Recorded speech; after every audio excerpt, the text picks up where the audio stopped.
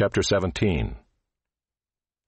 All the congregation of the people of Israel moved on from the wilderness of Sin by stages, according to the commandment of the Lord, and camped at Rephidim, but there was no water for the people to drink. Therefore the people quarreled with Moses and said, "Give us water to drink." And Moses said to them, "Why do you quarrel with me? Why do you test the Lord?" But the people thirsted there for water, and the people grumbled against Moses and said, "Why did you bring us up out of Egypt to kill us and our children and our livestock with thirst?" So Moses cried to the Lord, "What shall I do with this people? They are almost ready to stone me." And the Lord said to Moses, "Pass on before the people, taking with you some of the elders of Israel, and take in your hand the staff with which you struck the Nile, and go. Behold, I will stand before you there on the rock at Horeb, and you shall strike the rock, and water shall come out of it, and the people will drink." And Moses did so in the sight of the elders of Israel.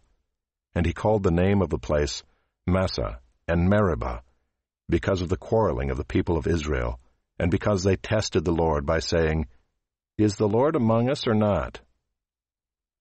Then Amalek came and fought with Israel at Rephidim. So Moses said to Joshua, "Choose for us men, and go out and fight with Amalek. Tomorrow I will stand on the top of the hill with the staff of God in my hand." So Joshua did as Moses told him, and fought with Amalek, while Moses, Aaron, and Hur went up to the top of the hill.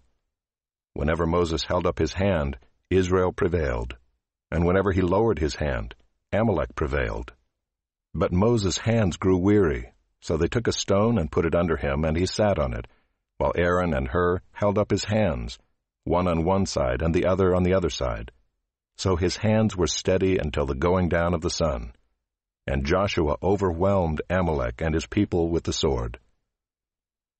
Then the Lord said to Moses, "Write this as a memorial in a book, and recite it in the ears of Joshua, that I will utterly blot out the memory of Amalek from under heaven." And Moses built an altar and called the name of it, "The Lord is my banner," saying, "A hand upon the throne of the Lord. The Lord will have war with Amalek from generation to generation."